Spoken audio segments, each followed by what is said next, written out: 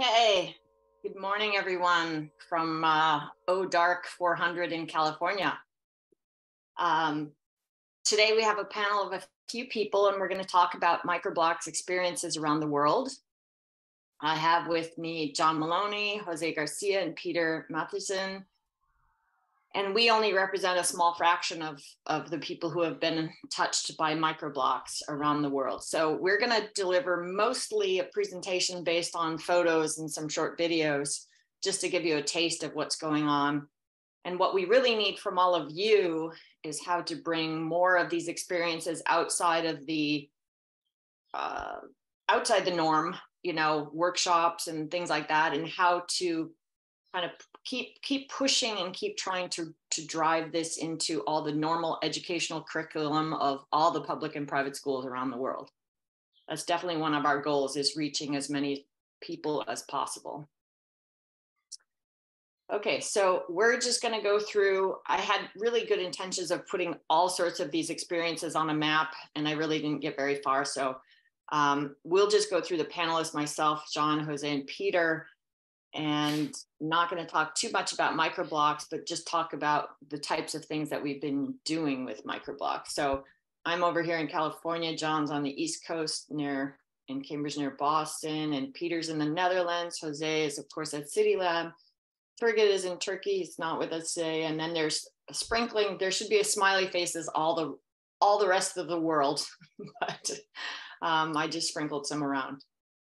If you haven't checked out MicroBlocks, go to microblocks.fun. There's even a virtual hardware simulator called Boardy that you can run through a little app that runs in your browser. So check that out. It's really not as fun to run a virtual hardware. You really gotta pick up things like these. For example, I was just teaching a workshop yesterday with these Circuit Playground Expresses and other hardware. So check out the website.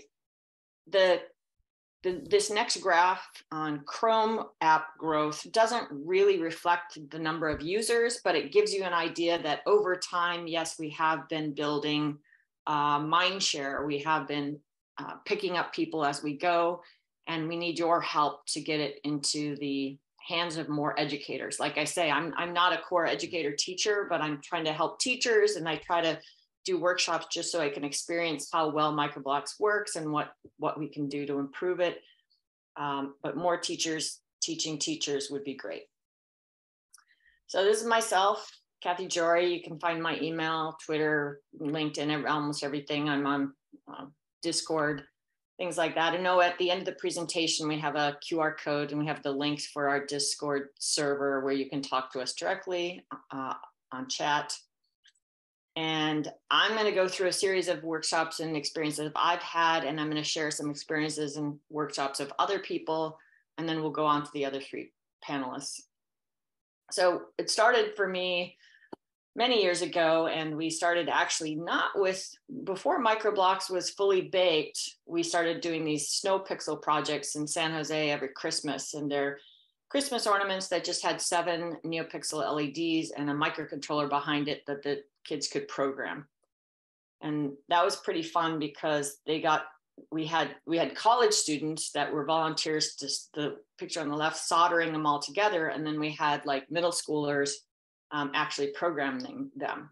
So in the years 2017 was the first year we had the snow pixels out for over a month, actually, in Christmas in the park. So they have to be outside and during the elements. In 2018, we put together this whole array of snowflakes with pixels in it. And some were controlled by music and some were controlled by the MicroBlocks programmed elements. And then we had them attached to, at the time, this WebThings gateway, a Raspberry Pi, so that I could sit there with my laptop, like in the lower right-hand corner, and I could actually control it wirelessly to change the patterns and so forth. Then, so the snow pixels, except for COVID, have been going on almost every year. This year, there was, in fact, an ESP32 based one. So again, you could use it wirelessly. And I'm hoping to engage in some sort of open hardware design so you can plug in multiple microcontrollers and still have this classic 7 pattern array that we developed in the very first year.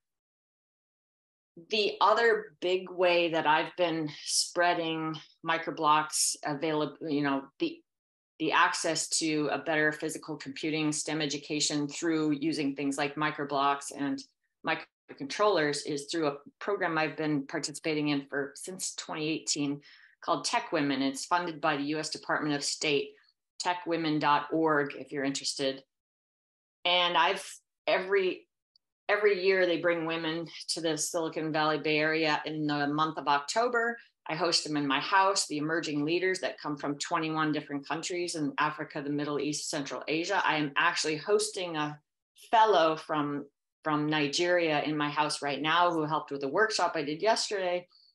And every opportunity I have, I work with them, and it's really, I'll show in some other slides, it's really paid off. They've started to pick it up and use it in other parts of the world. So here I am training other mentors, other emerging leaders. And then in 2019, right before COVID, the spring of 2019, so like a year before, I traveled to Uzbekistan as part of the delegation. I met this young gal who was very brilliant. And I handed her a microbit. I showed her MicroBlocks. I said, "You go, girl." I taught a couple of workshops there. The most challenging one was the one down in the lower right corner where it's an independent area of Uzbekistan where they speak Karakalpak. And I had to translate. They had to translate from English to Russian and then Russian to Karakalpak to reach these students. And then this year I had a chance to go back to Central Asia, and based on my connections, I again visited Uzbekistan, taught younger adults in the IT park, a middle school where they spoke English, so I didn't even need a translator, which was really nice. I went to a middle school, Bilimkhana in Kyrgyzstan, and also a high school, a kind of a pre-college, and then also universities. And everywhere I went, people pick it up. They have a lot of fun. They greatly appreciate it. And the word gets out. And we get volunteer translators. So they translate to Uzbek, to Kazakh. And here I am in some college prep school. And I really find it's important to catch people very young as possible, and then show them role models of women, of a diversity of people using technology. It's not just a stereotype. Anyone can learn this and have fun. So that was when we went to Kazakhstan. We visited two cities, Almaty and Astana. And in Astana, there's American Corners Makerspace. We left donated hardware in all these different places I went to, and they're already using that donated hardware. Within 2 months, they had this Kostane, which is a rural region of Kazakhstan, where they were already using MicroBlocks and the Pico bricks kits that we left behind to teach a workshop. And one of my former emerging leaders, now a fellow, she's based in Morocco. She was here last fall. She's already written a book, engineering students book, that uses the curriculum showing MicroBlocks for everything instead of MakeCode, even though she uses the microbit. So she's already published a book, which I find fascinating. It's awesome. So that's Fatima. Then a few years ago, I started helping a friend at the Society of Women Engineers Get Set program. And that happens, it's a summer camp, a 1 week long summer camp where high school girls, freshmen, sophomore, juniors, and seniors all spend a week at San Jose University. So 2017, 2018, it was actually led by a friend of mine. And then in 2019, which I didn't have pictures for, I picked it up. 2020 was online because of COVID.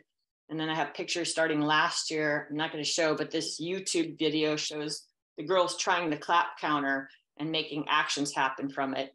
And then just yesterday, I had a full day workshop at Santa Clara University again. And Rahana, who's an incoming high school computer science and maker ed, and Binta, who's here from Nigeria, just visiting. And then all the girls in the classroom, there were 25 girls.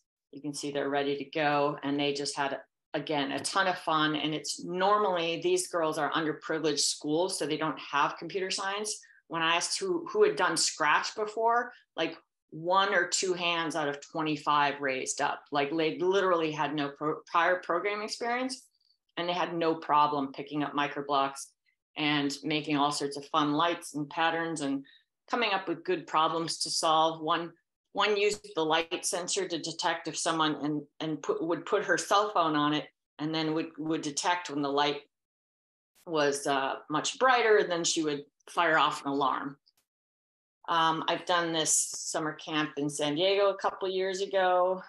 I've done even in my workplace, with professional engineers and embedded Linux development and so forth. I've taught these workshops with MicroBlocks for ornament making around the holidays, and they all loved it. They all absolutely had a blast and were very creative in making. So any age is appropriate.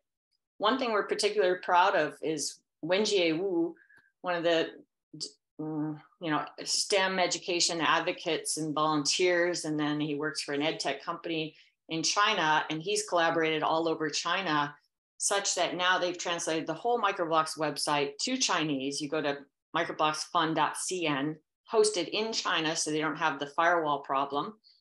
And to my surprise, they're hosting like sharing events every Saturday online, live sharing events about MicroBlocks. And there's a whole website that is dedicated to these kind of meetups online. Very cool projects they're doing, like they've developed on the left here, these food delivery robots that were part of this challenge. There was these toy cars, LED backpacks.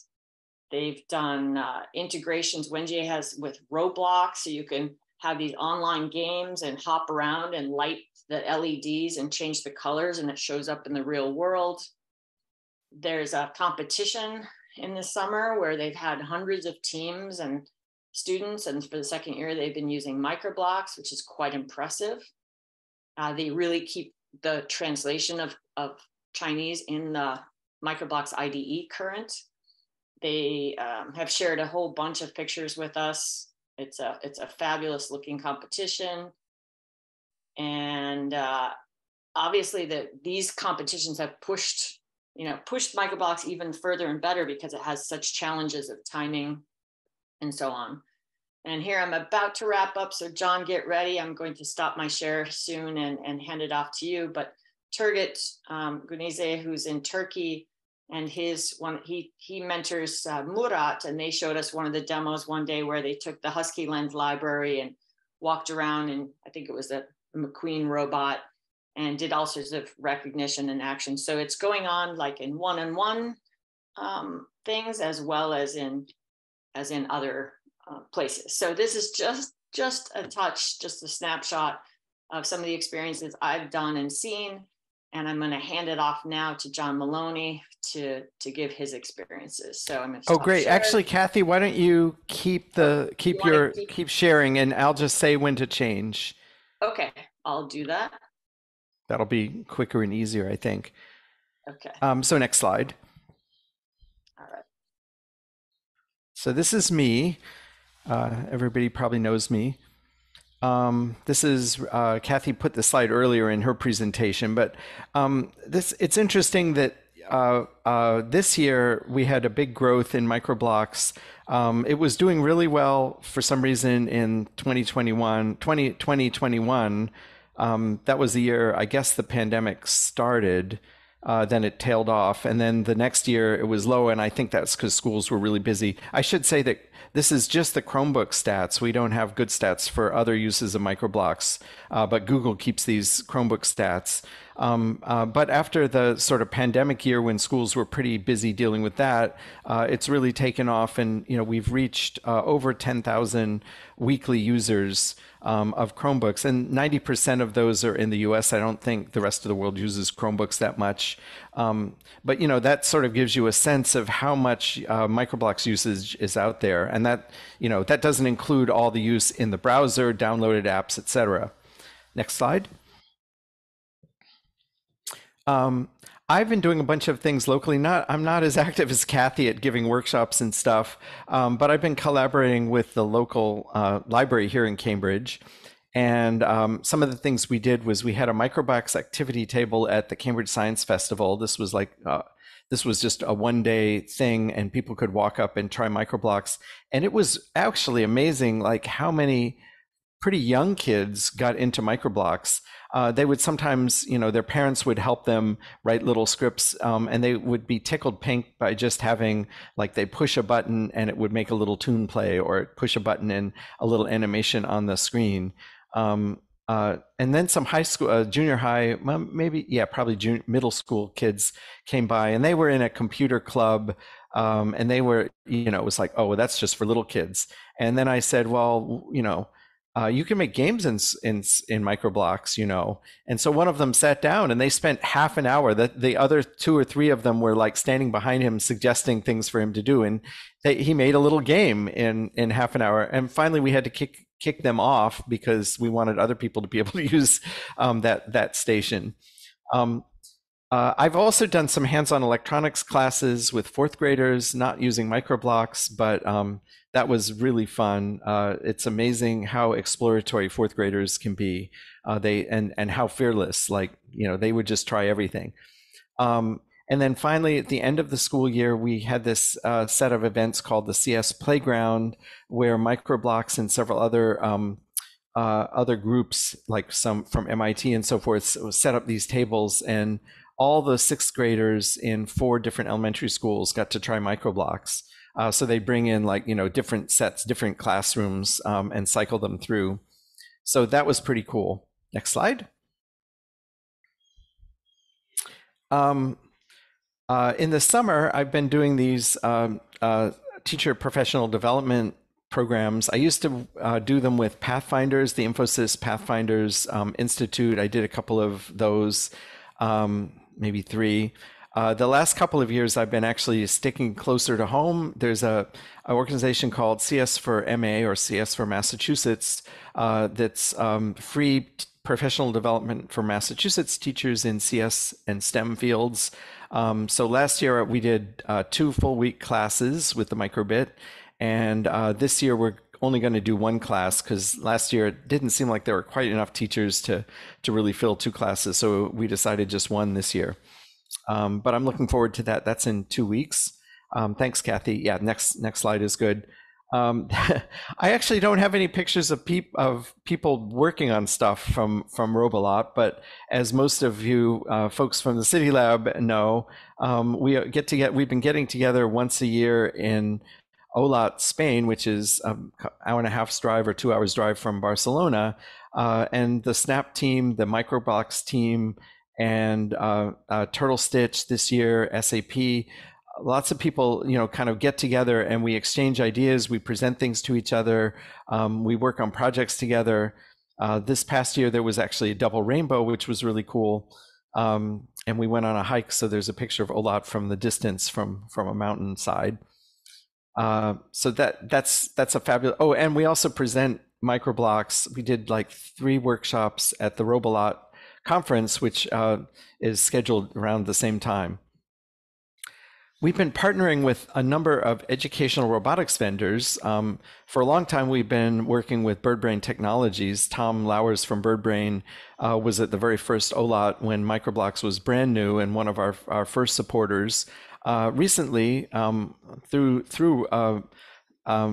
Turgut, who lives in Turkey and speaks Turkish, we started this collaboration with a Turkish company called Robotistan, and they're the makers of the PicoBricks board that you saw in some of those pictures from Kathy's visits to Uzbekistan and other places in Central Asia. We also started this year a collaboration with Electfreaks in China, and that's partly through Wenji Wu, who's collaborates with us pretty closely.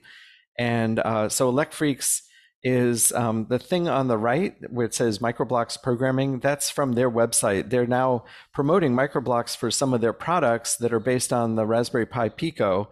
And I think that's partly because there isn't another good blocks language for that. So there was a little opportunity for MicroBlocks to get in there before, since MakeCode doesn't support it.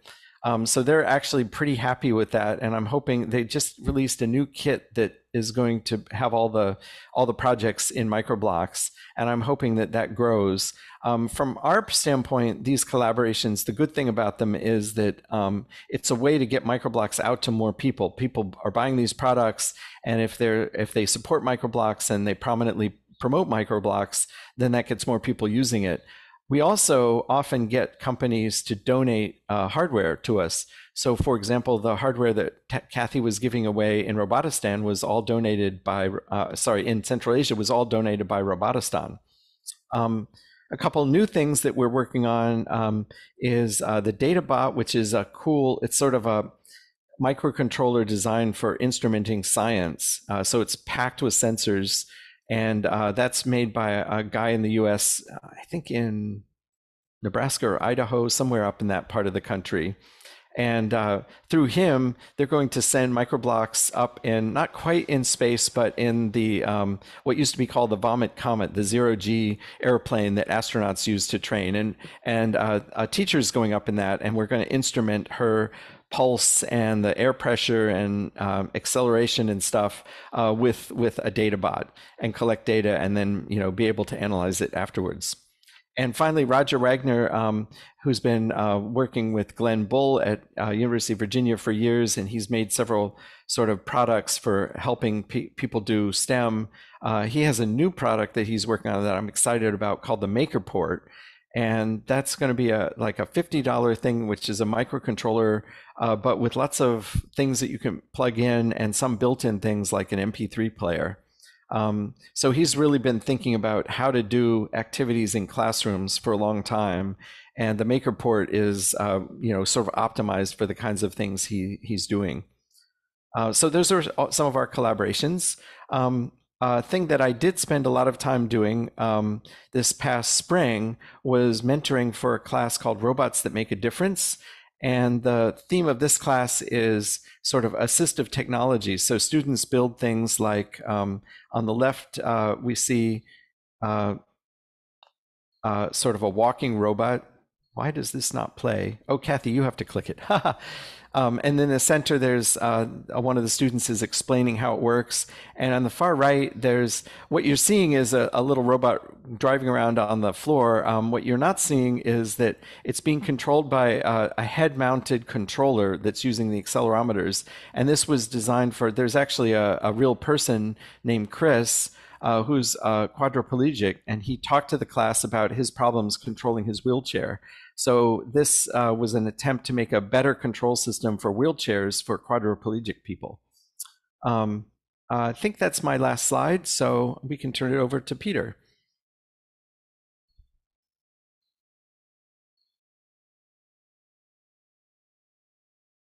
Jose, sorry.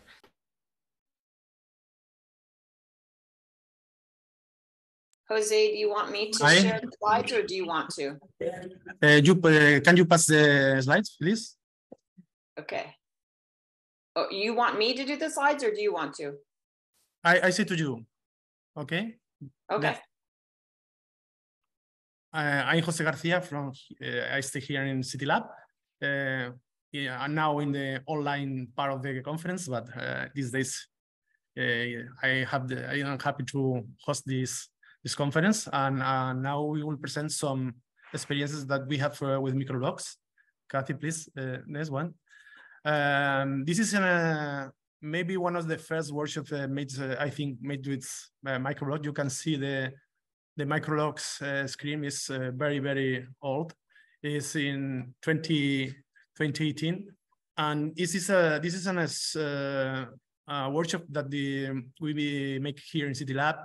The idea is to build a widget. It's a simple thing. You can see we are working with a microbit, and I think we don't have MicroBlock cards in this time. It was a crazy workshop because MicroBlock was in the very beginning stage of developing, and I think we help to solve some books. Okay, you can see people from. This is in a summer workshop, and the people. We have people between 8 and 15 years, and also we also work with families. Okay, next please, Kathy. This is in 2019, and you can see the ED1 board that we made here in City Lab and the fantastic robot. This is into the school. So there's a project we have in schools in Cornellà. We go to this school and we teach programming and robotics to use in the regular curriculum of the school, okay?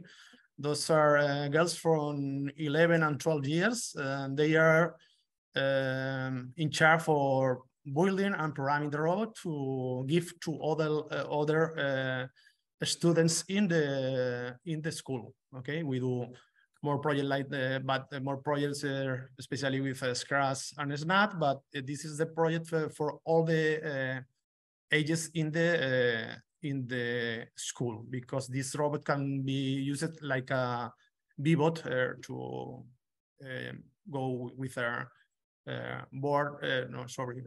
carpet and work with objectives as very precise because it has stepper motors. This project also, we did some workshops in Panama. I forget to put that in 2020. Okay. Next, this is the workshop we presented here in the SNAP conference, and this is the workshop about Plex, EA, and robots. You can see that the blocks are not MicroBlocks, it's Snap, but the robot is programmed in MicroBlocks and can communicate with Snap with the Signada protocol. It's a WebSocket server, and in this you can see a family, because I say before we were also with families, and they are very, very young. The father here need to help a lot to do the workshop, but we like to have this kind of workshop because we love that families can share this knowledge, and it's a fun way to contact with technology. It's the same workshop we did here in the SNAP conference. Next, please. This is an interesting workshop because it's in the Meet and Code initiative that Christian says at the beginning of the conference. We apply, it's 2020, sorry, it's wrong, it's 2022, sorry. Last year we apply and we have a nice workshop because the idea is a workshop only for women. We have girls from 12 to 14 years, okay? And the theme for the workshop was to build a lighter sculpture related to the woman in general. You can not necessarily woman in tech. Every woman that they can have a sculpture to represent this. We have a sculpture for Frida Kahlo, from I don't remember, equality between women and men, and this is the workshop. You can see here the MicroBlocks cars, and we have a lot of material to build these live sculptures. You can see all the activities. You can see videos in the YouTube channel of CityLab. Nina is putting in the in the chat, says to me. Okay, and this is the last. The year is wrong. It's 2023. Sorry, and this is the last workshop we are doing. It's about camouflage, animal camouflage, and I like a lot of this photo because it's the grandson and grandparent doing the workshop. It's like a device that's replicate the color of the environment into that glasses. Okay, and it's entirely made in MicroBlocks and uses a standard color sensor, and we will the glasses, bracelets, and devices to represent this this thing about animal camouflage. And I think it's all. And Peter, do you want me to stop sharing? No, keep going. You are doing Okay. a great job. So my name is Peter, and I'm from the Netherlands. I'm a Coder Dojo champion. Can you hear me? Yeah. Okay. And I don't know if anybody of you know what Coder Dojo is. It's a worldwide movement where we teach children from 7 to 17 how to program. It's all done by volunteering. And in the Netherlands, in Tilburg, where I live, we started again in the COVID pandemic with Coder Dojo. So we had our first dojos online. And then we had our physical dojos. And most of the children in the Netherlands knew Scratch. So a lot of things that are happening during a dojo is Scratch. And there is, as far as I know, is a law in the Netherlands that children have to, schools have to teach them digital literacy. So it's a law, but a lot of schools aren't ready yet. So when children come to us, sometimes they don't know anything, they know Scratch. And I'm always very busy with searching for block-based languages like Scratch, like Snap. So I discovered MicroBlocks, and you can show another slide if you want, Katie. And so I discovered MicroBlocks, and it was exactly what I was searching for. It was fast, it was live, it was small, it worked on anything from a Mac, Linux, and even a Raspberry Pi. You can run it anywhere. So when I started doing MicroBlocks and let kids discover, you can see it on the next slide. Even very young children, they started using MicroBlocks with a microbit, and I didn't have to teach them or tell them that they could just unplug the microbit. They just knew. So even if they didn't work with Scratch before, I guess they were thinking by themselves, it has to happen this way. And it did. So they put a lot of blocks on the screen. They followed my tutorial. They unplugged the microbit to run through the room. They went back, they plugged it in, did some more editing, and it just worked. And I saw multiple children that were able to do it that way. And we have a lot of big meetings. So there are a lot of people who are getting enthusiastic about MicroBlocks. It's in the next slide. We went to Tilburg University, the Night University Junior. We had a table there. Most of the children you see in the photograph are playing with Scratch, but we did a presentation and we had a table filled with MicroBlocks and microcontrollers. So I talked for 3 hours to children and parents about MicroBlocks. So I don't know if you can see that in your graphs, but it was very busy. In February, we went to FOSDEM. FOSDEM is a gathering of open source developers in Brussels.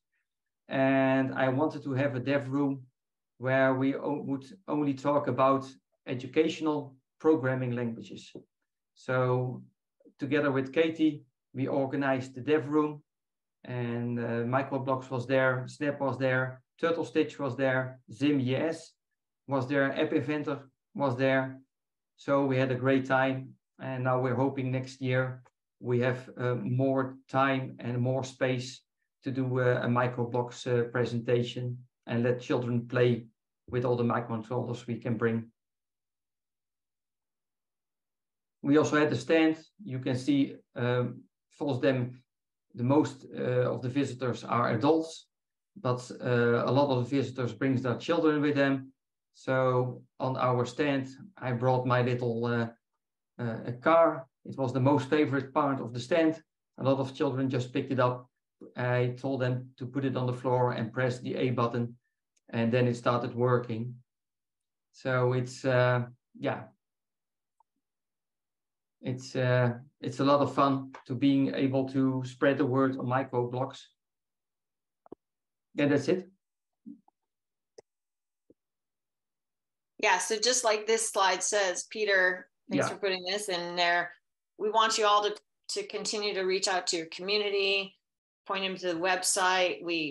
I'm definitely behind in putting learning projects on our Learn portion of the website. And then there is a Discord server where you can chat with us live. Bring us suppliers, let your hardware suppliers know that you want something that runs MicroBlocks. I've become so, I don't know, jaded that I only want hardware that runs MicroBlocks. Otherwise, I'm just not interested anymore. Me too. Yeah. So